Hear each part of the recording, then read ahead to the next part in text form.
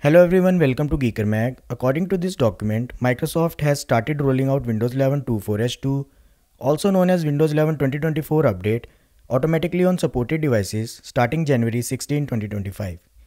The eligible devices running Home and Pro edition of Windows 11 version 23H2 and 22H2 will be gradually updated to version 24H2. They also mentioned that automatic update will be rolled out to devices that are not managed by IT departments. My device is running Windows 11 23H2 and it's totally eligible for getting Windows 11 24H2. But update is not available yet. And the last update I get for my device is KB5050021, which is for Windows 11 23H2.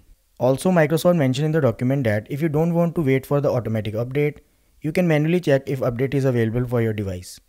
You can do this by going to Settings, Windows Update, and click Check for the update. And if update is available for you, you can install it. Unfortunately, after I perform this, there is no sign of the update as of creating this video. And actually it's a good thing, as I don't want to install Windows 11 24H2 update on this device. It's because initially when Microsoft rolled out Windows 11 24H2 update, it has lots of bugs and you can check complete list of Windows 11 bugs here. And most of the issues are still not resolved yet. So I don't want to upgrade to Windows 11 24H2 at least for now. But it's my opinion. In case you want to upgrade, then you have two options. Microsoft will install it automatically and you will get notification to restart the PC to complete the update. You just need to select the time to restart as per your convenience.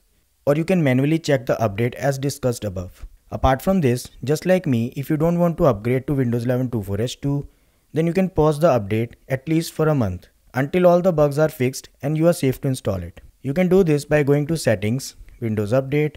Here using the Pause Update drop down, select 4 weeks and you are done.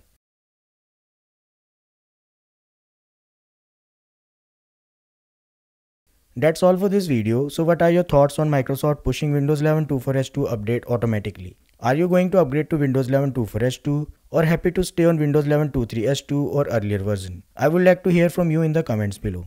Whenever I get more updates related to Windows 11 24H2 and bug associated with it, I will keep you posted. And if you find this video useful, don't forget to like this video and subscribe the channel for getting notifications about new updates and bug fixes. Thanks for watching.